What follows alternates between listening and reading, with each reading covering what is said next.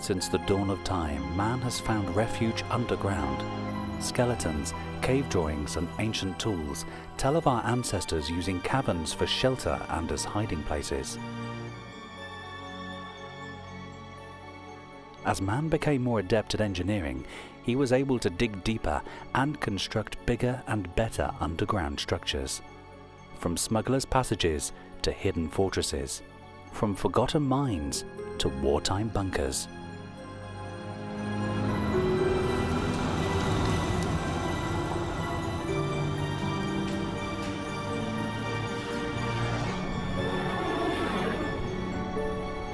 Discover the secrets you were never supposed to know. Travel to the places you were never supposed to see in The Secrets of Underground Britain.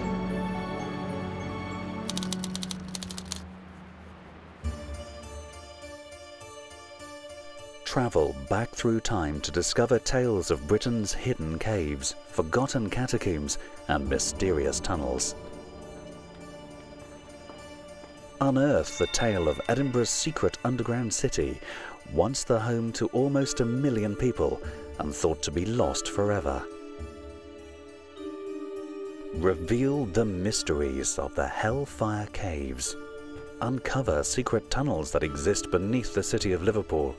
And journey below the crowded pavements of Brighton to discover a staggering network of Victorian sewers.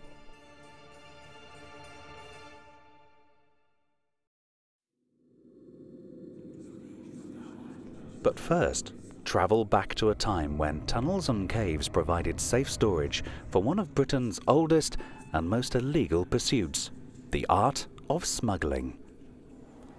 There are smugglers' caves all around Britain, and this museum in Hastings contains many clues to show what the life of a smuggler was actually like.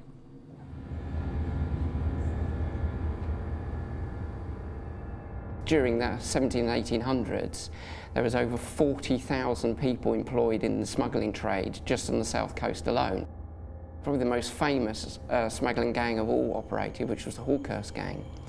Hawkhurst is a little village about 15 miles from Hastings, but they joined up with a few other gangs, the Hastings gang and the Guildhurst, to form one of the largest smuggling gangs in history. They were over 500–600 strong at the time. And they were basically a gang of murderous thugs. I mean, they would make the mafia look like pussycats nowadays. They ran basically from London down, and they stretched all over the south coast right down to Poole. And they got to such a stage where they didn't even bother doing their smuggling runs at night. They were so confident that nobody would interfere. And they put terror into hearts of people that they would actually run their smuggling goods during broad daylight. In 1700, a British farm labourer would earn about 7 shillings a week, but for one night's work carrying barrels from the shore up to and into the smugglers' caves, he could net 10 shillings over a week's wages. And this pub in St Agnes, Cornwall, like many in this part of the country, still has a secret passage that once ran from behind the bar to caves on the shore below. But it wasn't just wreckers, rogues and dishonest sailors that were involved in smuggling. In 1780, the Right Honourable Temple Luttrell, a Member of Parliament, built this classic Georgian folly on the shore of the Solent near Southampton. Inside, a secret passage runs from the basement to a door that leads onto the shore. Rumours circulated that he was a prolific smuggler, and the true purpose of the building was to allow his men to keep a lookout from the top of the turret whilst others landed the contraband. Probably the most ingenious of all the gangs was the Aldington gang, which was operated in the early 1800s with a gentleman called George Ramsley. Now, he ran it a bit more like a business. He employed an accountant and a secretary, which was actually his son. He also employed foreign suppliers. He had his own fleet of ships, and he also employed labourers to take the smuggled goods to the hiding places. In the early 17th century, the punishment for smuggling was imprisonment, or if you wanted to avoid that fate, you could agree to be inducted into the Royal Navy, which was believed to be an even harsher sentence. However, these punishments failed to deter the gangs from continuing their wicked trade, and by the 18th century, the penalty for smuggling was death. The history of these caves in Hastings is not just related to smuggling. During the Napoleonic Wars, they were also used as a hospital. Another strange secret can be found in this place.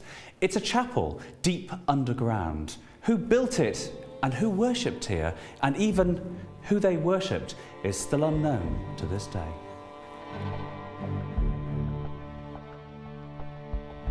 It's said to have been St Clement, but it certainly predates the modern naming of the caves. And if you have a close look at the statue, I think it actually looks quite pagan. It actually looks more like the god Pan. If you have a look, it's got the shaggy legs and the pointy bits on the forehead and the pointy ears. I would imagine it dates back probably to those times. But not all tunnels are located on our coastlines. Many are buried beneath Britain's busiest towns and cities. In Exeter, Devon, shoppers go about their business, many blissfully unaware that they're walking over an ancient set of tunnels originally dug in the 14th century. These passages originally housed lead pipes that carried fresh water into the city. In the 17th century, amid the English Civil War, Exeter was held by parliamentary forces, and the tunnels were partially blocked to prevent royalists storming the city. At the same time, much of the lead pipes were ripped out and melted down to be reused as bullets, leaving the tunnels empty and redundant. In Royston, Hertfordshire, there are a set of tunnels said to be excavated and decorated by the ancient order of the Knights Templar, warrior monks who protected pilgrims travelling to the Holy Lands.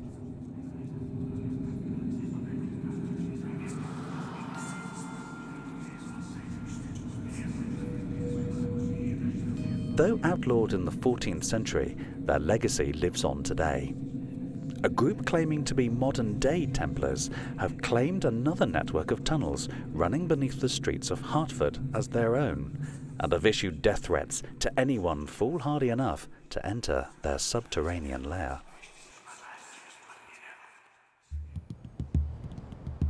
Further north lies one of Britain's most elaborate underground secrets, buried deep beneath the streets of modern Edinburgh.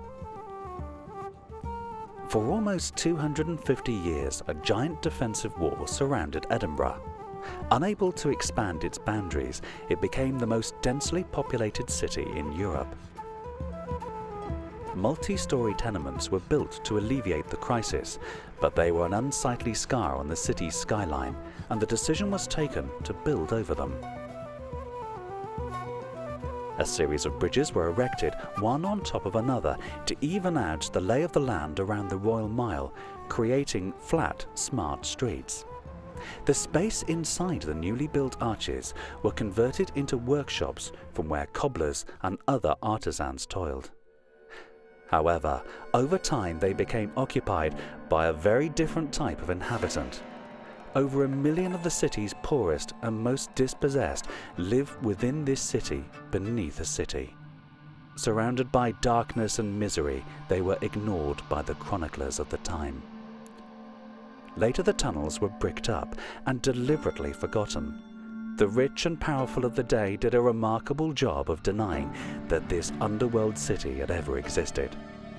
But recent exploration has provided fascinating insights into this subterranean hellhole.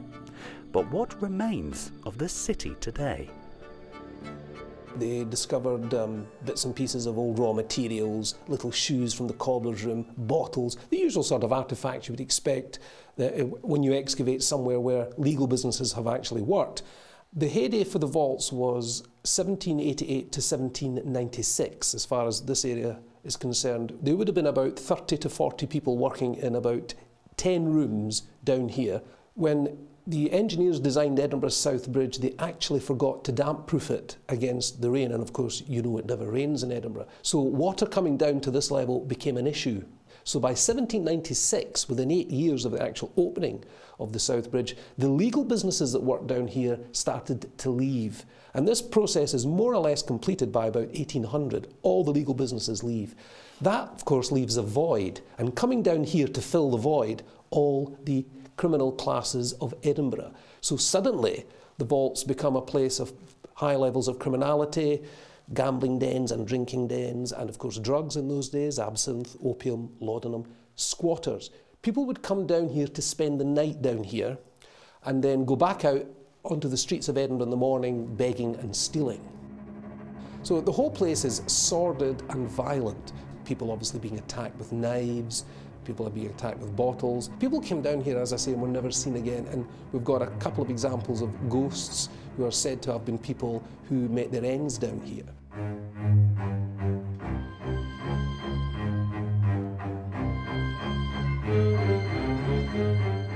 Historically, Edinburgh is notorious for body snatching.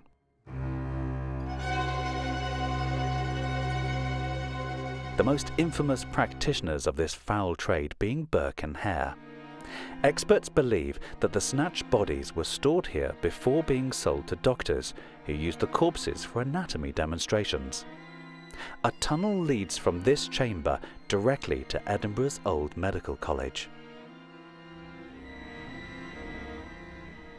This hideous trade and other dark deeds that took place in this chilling labyrinth have left their mark, and many believe the tunnels are haunted by a series of ghosts. Of all the haunted rooms down here, this is the most haunted. This is the caretaker's room, and it's the residence of the most malevolent interactive spirit down here, and that's the Watcher. He is the most malevolent spirit down here. Your presence here is disrespectful, this is offensive. He is the spirit down here who's most likely to attack you. By the 19th century, this warren of crime and disease was an embarrassing sore on the face of Edinburgh. The government of the time decided to brick the tunnels up. Many believe that the plague broke out here, and they buried hundreds of pox-ridden souls beneath its streets. Whilst Edinburgh secretly housed the poorest and most dispossessed members of society, hundreds of miles south in leafy Buckinghamshire, the activities of a gang of Britain's most noble and wealthy men would cause a scandal that reverberates to this day. Sir Francis Dashwood, English rake, politician, and once Chancellor of the Exchequer, formed a group that was later to be called the Hellfire Club. The members reputedly hired prostitutes to dress up as nuns and conducted mock religious rituals over the bodies of naked aristocratic ladies. Originally, the Hellfire Club met in a ruined abbey on the banks of the Thames, but their activities quickly became the subject of gossip, so they adjourned to the privacy of these caves in Dashwood's estate. The caves stretch for over a mile into the hillside, and there is rumoured to be a secret passage leading from the caves to the church on top of the hill. However, no one has been able to locate it. But a series of Roman numerals carved into one of the walls are said to be a clue to the entrance, as is this poem. Take 20 steps and rest a while, then take a pick and find a stile, where once I did my love beguile. 'Twas 22 in Dashwood's time, perhaps to hide this cell divine, where lay my love in peace sublime. Strange carvings of screaming faces are etched upon the walls. And at the bottom of the caves runs an underground river named the Styx, after the mythical river that souls must cross to enter hell.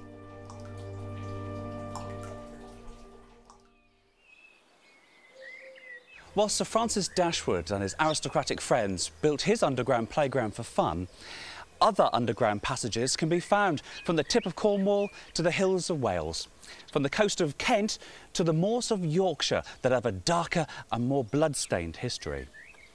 It's not the history of the aristocrats, but of the poor working-class men who toiled in the dark day after day, week after week, in Britain's mines.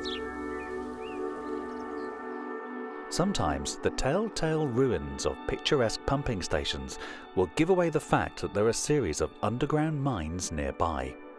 In other places, these have crumbled away to almost nothing, and if you are not careful, you may stumble upon a mine shaft plunging vertically deep into the ground.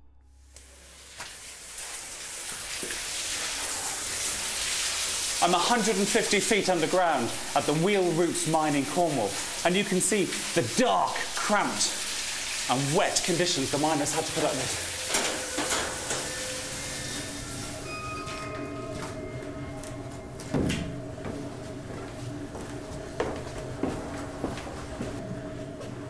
They'd work for about 8 to 10 hours a day, the men would have. Obviously climbing down wooden ladderways to where they were working. Some of the ladderways in Cornwall would have been over 1,000 feet deep. Boys from the age of 8 or 9 would have worked down here. They'd have worked for 6 or 8 hours a day, and again, climbing down ladderways to where they would have been working. Usually working in running water, very dangerous conditions, using explosives, which again were very dangerous to use, and mainly using hand tools for drilling and breaking the rock up. But it isn't just in Cornwall that you can stumble upon secret underground worlds. It was the first quarry I ever discovered, purely by chance with a friend of mine way back in the mid-1960s. And we were just playing in the woods at Brown's Folly, and we found a crevice in the rock, a small gap in the rock. We climbed in behind this rock, cleared a few boulders out of the way, and gradually as we cleared the boulders, we found the corridor we were in was getting bigger and bigger. And we found ourselves eventually in this huge network of underground workings, which we later found out was old abandoned Victorian quarry workings, which extended over something like 300 acres. You know, there were corridors disappearing in the distance in all directions, quarter of a mile long, half a mile long. It was unbelievable.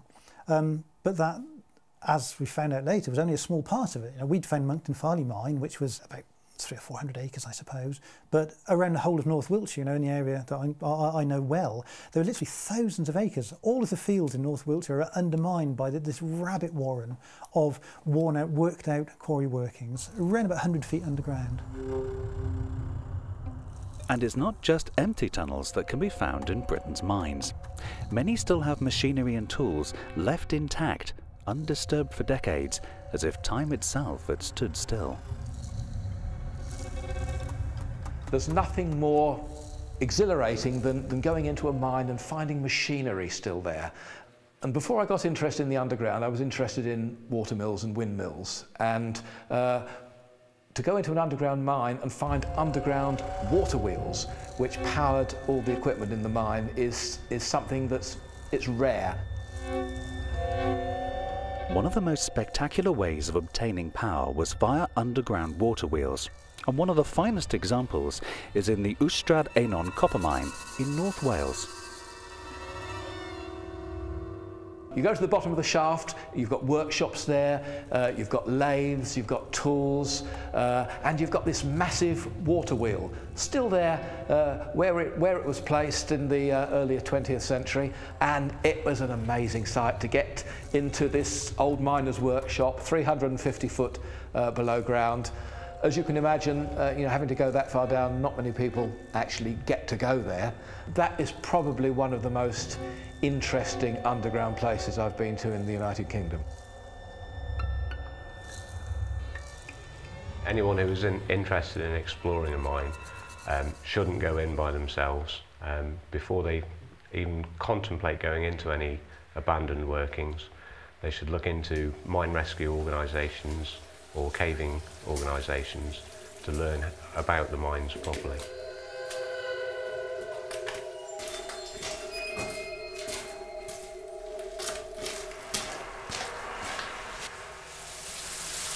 Many of the techniques used by the miners down here were often developed by engineers in a military context.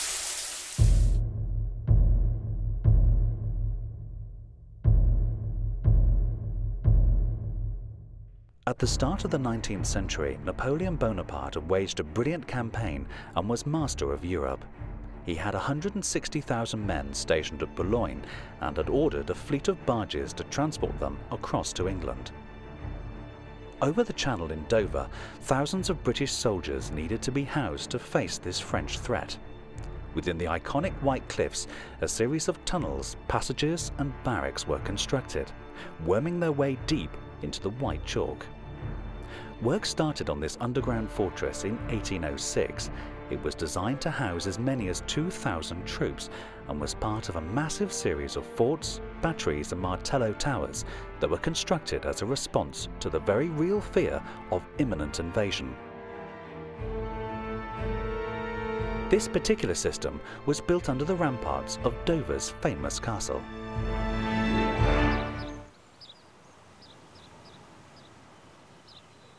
One way to enter the barracks is down this unusual double spiral staircase. It allows 2 columns of troops to ascend or descend simultaneously, a classic example of ingenious engineering. The tunnels, bored out of Dover's famous white chalk, lead to a series of massive brick-lined barracks called casemates. Originally built as part of the overflow barracks for Dover Castle and probably planned out by a Brigadier Colonel William Twiss, who did a lot of the Napoleonic fortifications along this stretch of the coastline around the Napoleonic period. Originally opened up to house 2,000 men underground here. Their main use in the Napoleonic period was for a barracks for troops that would have been fighting in this area, waiting for the Napoleonic invasion, or going across to either Portugal, France or Spain to actually fight against Napoleon Bonaparte over there. They're built very solid constructions. They're a parabolic arch at the top of the casemates, which is a very strong shape. And then the walls of the casemates can be anything up to 8 courses of brick thick. That's about 3.5 feet or a metre of brick in the walls. This combination of a very strong brick structure within a soft absorbent chalk cliff make them a great bomb-proof shelter, which is why they were set out here in the first place. The soft chalk walls proved to be an irresistible surface for troops and visitors to scrawl a record of their passing. The oldest piece of graffiti we have in the tunnels here is actually a woman's name. It says Mary Ford 1807, and we've really no idea who Mary Ford could have been. It's possible that she was the wife of another engineer who worked in this area, a gentleman called William Ford, who was another royal engineer who's in this area, so possibly that's him. But yes, it's a great record of some of the people who've made their way through the Dover tunnels, either heading off towards France to fight Napoleon Bonaparte, or from other periods of history as well. Fortunately for Mary Ford and her friends, the invasion never materialised, and the Duke of Wellington was soon pushing Napoleon's troops back across Europe. The tunnels and passages subsequently lay unused for many years, and from the tranquil grounds of the castle above, you would never guess what secrets lay beneath.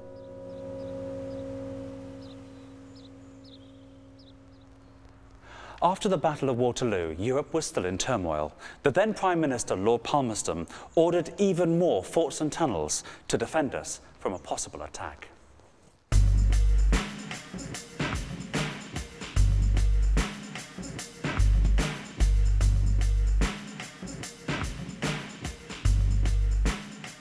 And Crown Hill Fort in Plymouth is a classic example of his grand plan.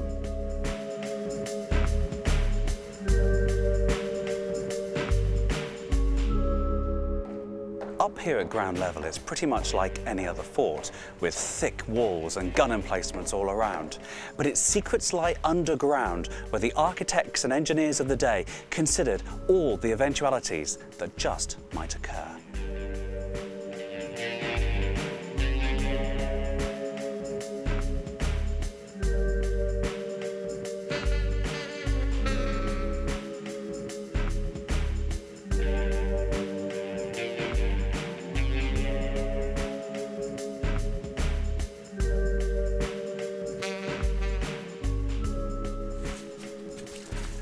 This doorway leads to an underground passage which is called the chemin de ronde, which literally means the way round. Now this runs right around the fort and allows the soldiers to get to any part of the fort which is under attack without having to expose themselves to enemy fire above ground.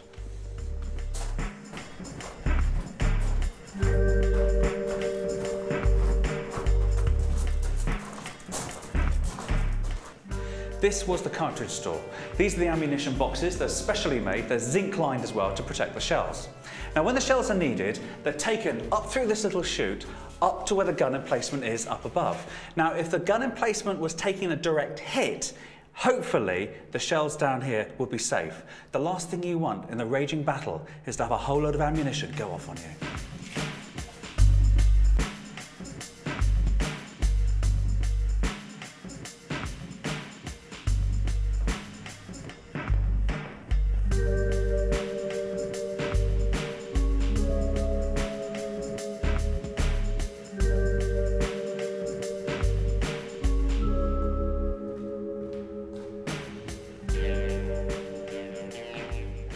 I'm down here in the East Caponier, deep in the fort, protected by massive walls of this pair of cannons. Now, they would have been filled with hundreds of small metal balls and were designed to send waves of shot raking through the mass of any attackers in the ditch outside the fort. Ready? Fire!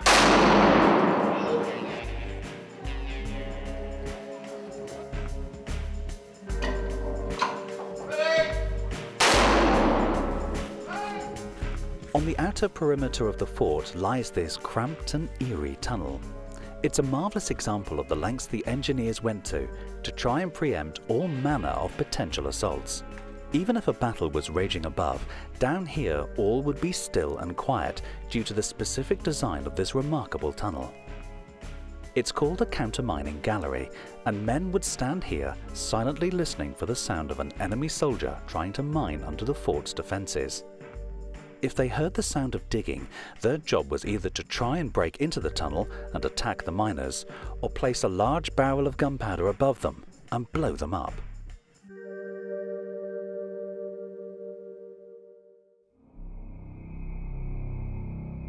Another legacy of our underground past can be found in the place names in many of our towns and cities. Names that refer to sites where prisons once stood. Prisons that would have housed deep, dark cells, fetid and dank beneath the ground. On the south bank of the Thames, you can still find Clink Street. The Clink was an infamous prison that records show was in use as early as the 12th century. By 1761, it was described as a dismal hole, and it was burnt to the ground during the Gordon riots of 1780. All that remains today is the street's name and a small museum telling the story of its wretched past. Another infamous prison of that period was Newgate. Like the Clink, it was also attacked in the Gordon riots, but the main building wasn't demolished until 1902. However, if you visit the pub built on the site of the old prison and ask the barman nicely, he might show you down to the cellar, where amongst the barrels and pipes lay 2 cells. All that remains of Newgate Prison.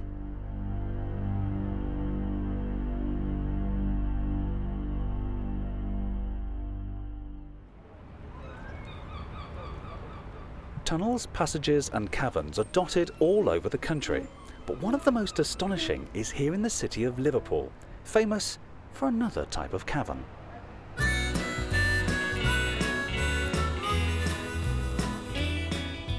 But further north in the city lies a mysterious warren of brick tunnels that have been looked after and restored by an eager group of volunteers. Many people in Edge Hill knew the tunnels were here, but nobody really bothered with them. They just accepted them until we found out that Liverpool City Council were about to redevelop the area, and we feared for the tunnels then, so we formed this organisation to try and protect and save them for future generations. Been doing it now for 10 years. And let's hope we see, excuse the pun, a bit of light at the end of the tunnel. The tunnels were built for a merchant called Joseph Williamson. He had married into the famous sugar family, the Tates, and ran a branch of their business dealing with tobacco. Being a successful merchant in the city means we can still find his portrait in Liverpool's Walker Art Gallery. The tunnels began their life somewhere around 1818, maybe a little bit beyond, when Joseph Williamson retired from work and came up here to Edge Hill. He spent approximately, we gather, around £100,000 on these tunnels, also the houses in Mason Street that he built as well, which will equate to somewhere around 22 million today. He employed soldiers returning from the Napoleonic Wars. He gave them the work, put bread on their table, and they returned his favours with building such labyrinths as this.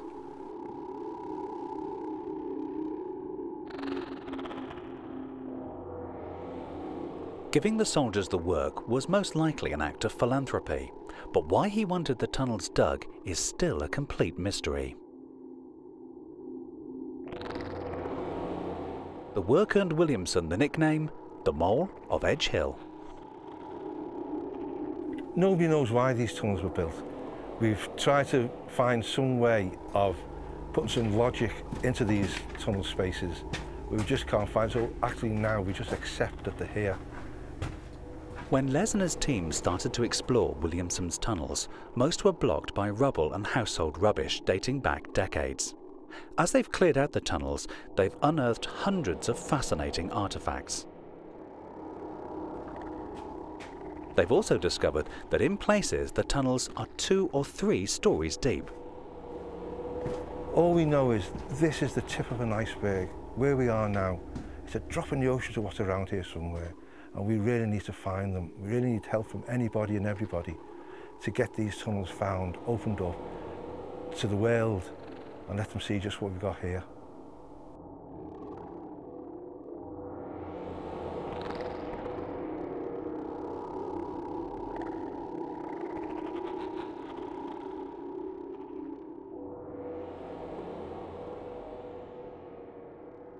Williamson's tunnels in Liverpool are fascinating, but they're not the only network of tunnels built by wealthy landowners.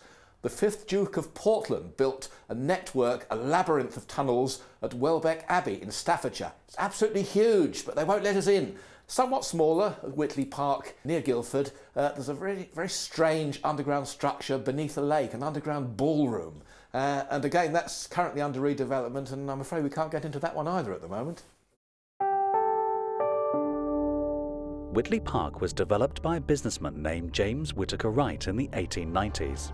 Though the structure is out of bounds today, there are historians who not only knew about the room, but also visited it in the past. This is an illustration from the Royal Magazine of the 1920s and shows the tunnel which led under the water, the underground room with Neptune on top, and here is the level to which the water would ultimately come when the lake was refilled. And this, from the same magazine, shows a gentleman smoking, and it is said that there was a pipe which led up through Neptune, through which any excess smoke could go. This is a photograph I took in 2000 and shows the underground room now with a very yellow light. That's due to the algae. In its heyday, trainee divers were brought here and they went down and cleaned the outside of the glass. It was about 20 feet in diameter. I have met some people whose parents went down there in the 1930s with a wind-up gramophone and had dancers. But you can see here, there's the tunnel going through to the bottom of the base, and that's very interesting because the shape of that tunnel exactly reflects the shape which you'll now see if you stand on the Bakerloo Line station. And as Whittaker Wright was involved in the financing of the Bakerloo Line in the 1890s, we must assume that these were bits of tunnelling that were excess to requirements at the time. Going down there now, it's fairly damp and dank down there, but it still has a certain amount of magic. And you can imagine people in the old days when it was all clean and there were lights in there and the fish coming outside and pressing their noses up against the glass and to see what was going on. You can imagine it would be an absolutely magical place. Whitley Park was just one manifestation of the attitude that flourished under the reign of Queen Victoria. Her stern manner changed the way Britain viewed themselves, both when alive and when dead. The old church graveyards were full to bursting with God-fearing folk, so Victorian entrepreneurs came up with a solution: large, fashionable landscape cemeteries. The first was built at Kensal Green in North London. And the Victorians didn't stop with the usual monuments at ground level. They also offered the public the chance to be laid to rest deep underground.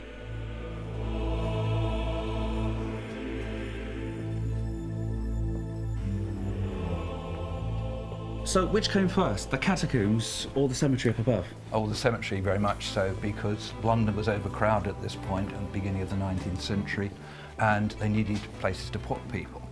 By about 1840, there was something like 40,000 people dying a year in London. So you can well imagine the congestion in the city churchyards. It was very lucky if you stayed in the ground as much as 3 months before they more or less came in and dug you out and put somebody else in on top. Sorry to say, gravediggers not only had spades, they also had choppers to dispose of undecayed bits of body. And the usual practice was to dig a hole in the corner of the graveyard and then put that pieces in there. Coffins would be sold off for firewood. And something really needed to be done about this. The chap that really took the challenge up in London was a chap named George Frederick Carden. When were the catacombs opened? Well, they opened a little bit later than the cemetery, which opened in 1833. Obviously, it took some time to build them. These ones basically opened in 1838. They're very extensive. They've got a space here for something like 4,000 coffins, and to date it's about 3/4 full. The churchyards only added up to less than 10 acres. In total there were 7 of these so-called Magnificent Seven cemeteries opened from 1833, Kensal Green, right through to 1841. And in total they added up to 300 acres, which is a vast difference from less than 10. So you can see this made an enormous difference to London. Would you want to be buried here? I think it'd be rather nice down here. There's some talk about whitewashing it. I think that will be quite something. And if the chapel is ever restored, then it will be illuminated by natural light. These round holes in the ceiling were originally glass lights that emitted sunlight. What kind of people are buried here? Well, all sorts, but down in the catacomb it's mainly middle class. This is quite an interesting one. It's a gentleman who died in India. His coffin was packed off and sent off to Kensal Green. Obviously he knew that was a good place to be buried. But unfortunately no money came with this, nor any instructions. So here he lies probably for eternity. Here we have the mortuary table. This is no more than 2 slabs set on edge. But this is the first port of call for most of the coffins that came down here. Lots of coffins actually came down in the catacomb just on a temporary basis. Obviously people die suddenly and nobody's thought about buying a plot or thought about putting a mausoleum up. So here they may well rest for quite some time. These 2 particular coffins now have been here for quite some time, so they're not moving anywhere. Tell me about these domes are interesting, aren't they? Yes, they're very popular with the Victorians, these immortal domes. Inside you've got porcelain flowers, ornately made, and the greenery is actually stamped brass that would have been painted originally green. Now this is the real unique secret here, isn't it? Yes, we're very proud of our hydraulic catafalque. This is the device which lowers the coffins from above down to the catacomb below. Originally this catafalque was actually worked by cogs, and that was not seen to be a very good way. It was noisy and it was very disruptive because it didn't always work. So they got Braemar and Robinson in the 1840s to put it into hydraulics. It actually works literally by water pressure. It comes down under its own weight and then it's pumped up again, literally pumped up by hand to the chapel above.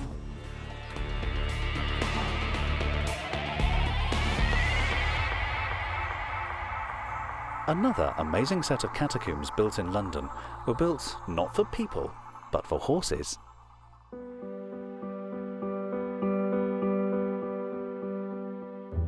Camden catacombs basically were built by the railway company as a means of getting goods onto the railway network. There were a number of massive goods depots in the Camden area, and a lot of the goods were brought in by horse. So they built a series of horse tunnels so that horses could actually bring the goods into the lower floors of the goods warehouse.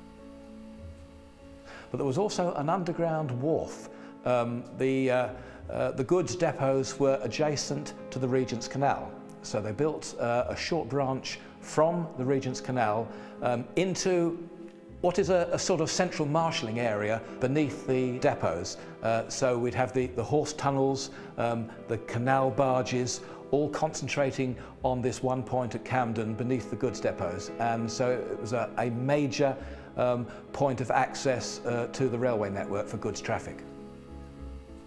We found underground stables, and we're you know, dating back to the Victorian age here. The straw was still on the floor. It was amazing. The horses had been in there. We walked along the horse tunnel, decrepit, falling down, but it was an amazing place.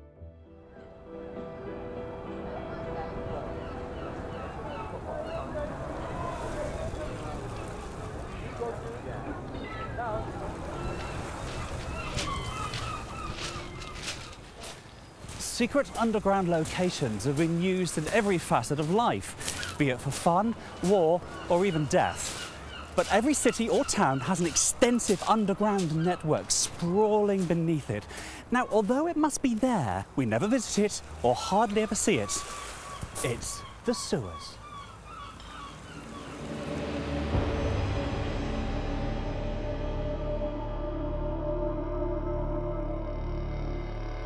These marvels of Victorian engineering, be they in London, Manchester or Liverpool, carry away millions of gallons of sewage and rainwater every year, well over a century since they were originally built. But how did we learn to build such remarkable subterranean structures? Most people think that the Victorian engineering sewerage story started in London with Joseph Bazalgette, but another engineering genius beat him to it here in Wapping. Whilst hundreds of commuters use this staircase every day, what they may not realise is that this shaft was originally dug to get workers down to a level below the bottom of the River Thames, to attempt a task that many had thought impossible. Once the shaft was dug, work began on the tunnel on the 2nd of March 1855 and continued for 15 years. The Thames broke in more than once and many workers drowned or others died of fever. But that tunnel was the first of many that would be dug under the Thames. And today, the Thames Tunnel is still used as a key part of London's underground system. The genius behind its construction was Edinburgh Kingdom Brunel's father, Mark. While briefly in debtor's prison, he witnessed a small worm burrowing through rotten wood. That worm, Teredo nivalis, the common shipworm, inspired him to come up with a burrowing device based on the worm's shell-like head. It was a giant plate that the men could stand on, allowing them to dig their tunnel and pass the spoil behind, just as the worm did. The project went on for so long that Mark fell ill, and his son Isambard took over and finally finished the project successfully. The lessons learned from the project were keenly taken up by other engineers and allowed the Victorian sewers to be built nationwide, including the one at Brighton.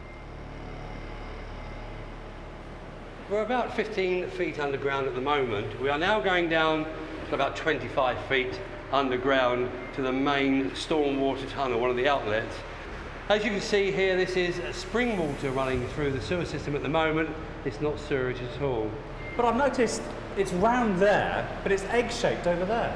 The reason why it's an egg-shaped barrel, because the Victorians were very, very clever. The idea of making an egg-shaped barrel literally were three things. One, because it's stronger than a round barrel. Two, because it could hold more capacity. And the best thing that happened was that it threw all the water to the bottom of the V if they turned the egg shape upside down, which would allow the sewer system to flow. I'm surprised here we are in one of the deepest parts, and it isn't that smelly at all. No, Brighton sewers are not smelly because the Victorians put air vents, a lot of air vents on the system right the way through the town. Now, a lot of the air vents are hidden behind the hotels, so no one knows that they're there. We've only come across the air vents when we've found like blocked drains and we've traced the sewer system through. Oh my, looks like you've got a leak. It certainly does. If you like to stick your finger in the hole, like the little boy, like the little boy from Holland, just to stop the dam, as he used to say. Now, what this is just pure spring water, and we normally leave them break through the brickwork. Otherwise, it builds up pressure and it could blow the bricks out. But they're quite safe and they're very harmless. Thank goodness for that. Yeah. What was it like actually building the place? Well, I don't think it was actually that unhygienic, actually, because they've actually built seating places like this so they could sit down and have their dinner.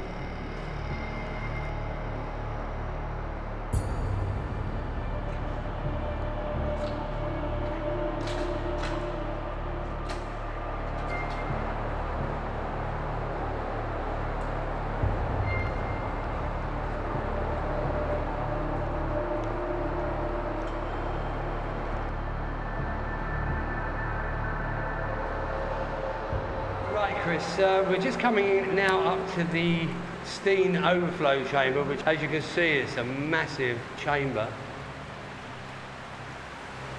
I've noticed there's no pumps here, or the sound of pumps at least. No, because it's all gravity. As I explained earlier, when they built the egg-shaped valves to make the sewer system flow, and this is why the sewer system works so well. Are there rats down here? There are rats, but because we've been walking around and making noise, we probably scared them away. But there's not many rats in the sewer system. But I do know that there are some living things down here, up on the wall there. Yes, there's tree roots up on the wall there. How come? Well, during 1987, when we had the big hurricane, the trees come down for water. They've literally broken through now the brickwork and come down into the sewer system to feed on the water. Is it going to cause a problem to the stability of the place? No, because we keep an eye on the stability, and if it needs any, if it does do any damage, we'll cut the roots away and regrout the joints. I can hear water, but I can't see it. Yes, Chris. If you look in this direction, on the left-hand side, you've got the London Road sewer. On the right hand, you've got the Lewis Road sewer, and they're two great big 8-foot barrels. And what happens is the sewer is the other side of that wall. Now, if we have heavy rain, it will come down the two sewer systems into this section, and it'll only go into a 5-foot pipe here. So the amount of water will literally overflow into here, and then run down the two barrels out to the stormwater barrel. This network seems to go on forever. How large is it? In Brighton, we've got over 44 miles of sewer system. Then we could literally put a boat in the sewer system and go around and check all the brickwork and the stability of the sewer. Is that a job you get many volunteers for? Yeah, people like doing that actually, because it's not like it's in here with a few lights. It's literally pitch black and cat lamps, and you just float around. It's like a tunnel of love.